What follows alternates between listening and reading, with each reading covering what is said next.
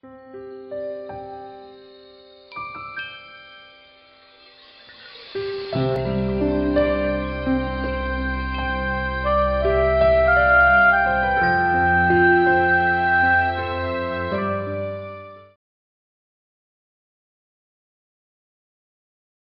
believe that happiness can be triggered, and it actually can be made tangible. It's something like a sweet or candy, or a little thing that in your life that you can actually trigger and affect people to be happy. So I'm using my painting to actually achieve the same purpose as well.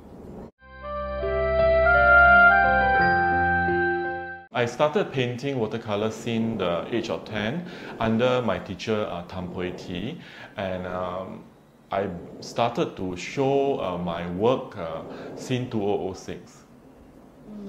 Yeah, and I've been painting using watercolor, acrylics, and other medium as well. Happiness to me is like salt.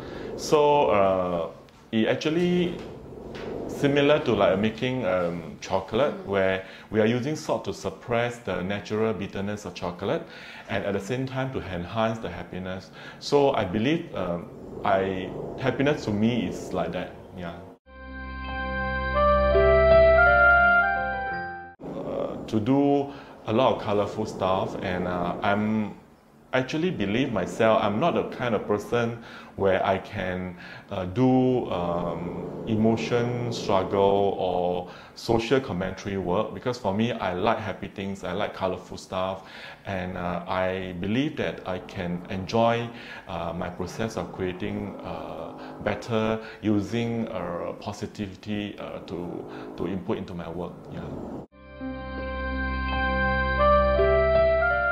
Cats are a very clever animal, and they are very imaginative, and they are very true to their feeling.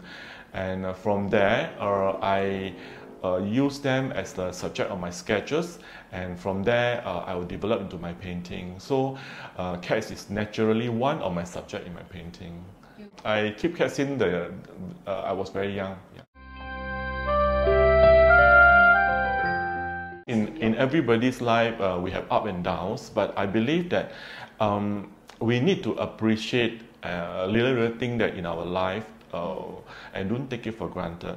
Little things like maybe a hug from your loved one, or maybe the pet come to you and lick you, or or you actually came across something that very nice, but not necessary to be very grand, but you need to acknowledge it and appreciate about it, and you will feel a bit better.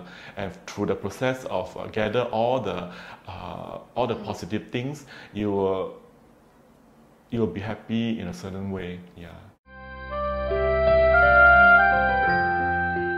There are several things that trigger me to do painting.